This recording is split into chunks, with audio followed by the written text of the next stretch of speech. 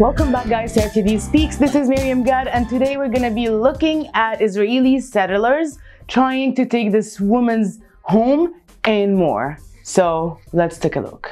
كثير ناس بتحكي لي انه طب انت كيف قادره تعيشي وببيتك مستوطنين وحواليك مستوطنين، قدامك مستوطنين ووراكي مستوطنين، وكيف ما بتخافي؟ Yeah, very good question. You are stealing my house.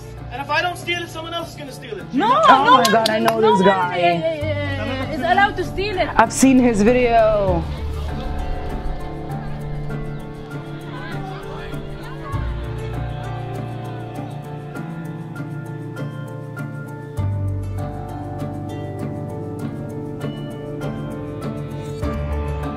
بقولهم يا جماعة على الرغم من كل ذلك والله العظيم الاشي مش يعني بديش اتفاخر واعمل فيها وطنية ابدا، لانه انا ربيت هون وخلقت هون، بحس انه يعني مستحيل ابدل هذا المكان في العالم كله. That's so nice.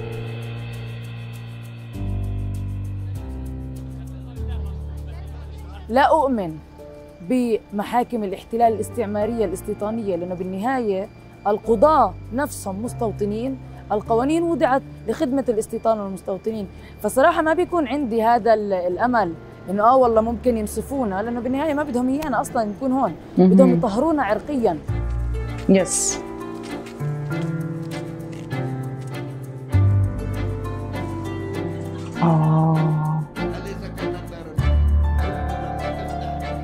والله لما أخذوا بيتي يمكن قعدت سنتين أو ثلاثة، كل ما بمرق على جوا عيني بتدمع.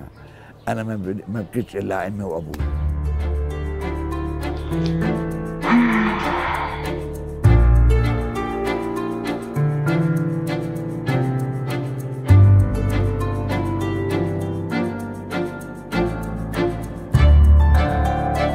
Oh my God.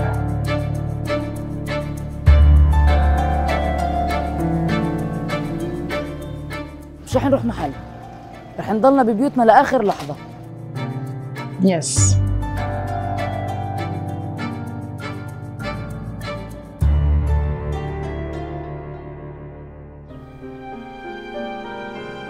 تهجرنا بال 48 من حيفا، وتهجرنا كمان احنا مش كاملين لانه حبسوا والدي. تهجرنا احنا امي والخوات، وحبسوا الوالد 9 شهور واستولوا على المطعم اللي إله. كان عنده مطعم على المينا ولا زال عندي الترخيص تبعه، وحبسوه واخذوا المطعم منه. That's bad.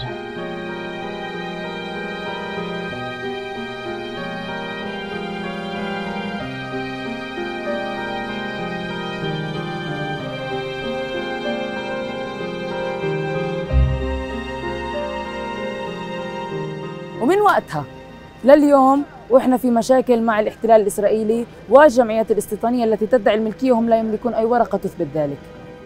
وضعنا بالقدس حساس جدا، بالوقت اللي بتسقط الشيخ جراح بتسقط القدس. احنا المركز الاستراتيجي بالنسبه للاسرائيليين بالنسبه للقدس. اذا اخذونا بيكملوا الحوض المقدس.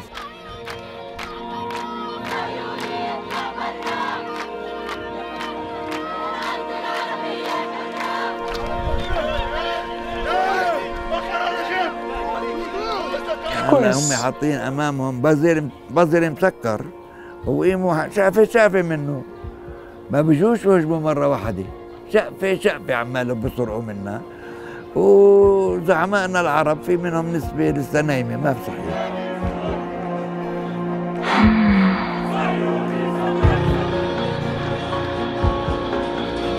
خلينا نقول لحكوماتنا العربيه المطبعه الله لا يبارك لكم، لانه انتم بتطبيعكم توافقون على ما يحدث في حي الشيخ جراح. Yes. توافقون على كل عمليه تهجير عمالها بتصير، على كل هدم منزل عمالكم بتوافقوا عليه، وبتدعموه ماديا كمان. Yes.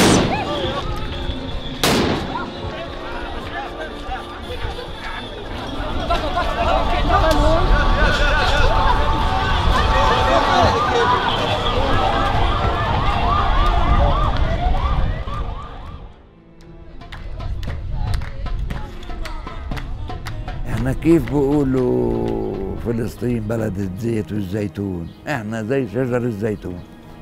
راسخين.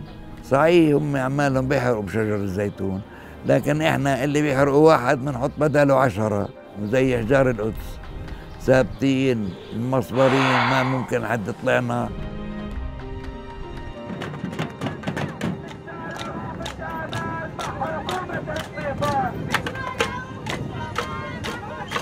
فيش حدا بيرضى لحاله يسلم بيته لسارق. Yep. ما حدا بالدنيا. No one. فمش رح نطلع من بيوتنا. Oh, she's so powerful. She's so strong. This is, yeah. Okay guys, so this video was very heartbreaking, to be honest. I don't know for how long Israel is gonna keep going out and taking other people's home. And yes, this family, they lost their home the first time and they probably will lose it the second time, but this is just one family. We have thousands of other families that are going through the same thing, and they probably don't even have anyone to hear them out or even know about them or mention them. I don't get it. Why are they taking their homes though? Like, you already occupied Palestine. Just build your own home, because no one is ever just gonna let that be and that's it. Anyone is going to fight for their home. It's so messed up that they're doing this to Palestinians. But like, honestly, what I would love to say is that Palestinians are so darn strong. Like, honestly, I'm so proud of them. I would love to be that strong one day. But yeah, like the guy said, they're like olive trees, and if they keep burning them, they're gonna come back. And it's never gonna end, because Palestinians deserve to live in Palestine because it's their own country, it's their own home. And I give them support 100%. I go with free Palestine until it's free. I don't even know what I would do if I was in their shoe. Like, if someone comes and takes my home, let's just say they wouldn't even live to see what that home looks like. You know what I mean? I think that's it for me, guys. I hope you like this video. Tell me what you think down below in the comment section. Also, you're gonna find other videos in the video description section where you can check them out. I think that's it for me, and I will see you later. Bye.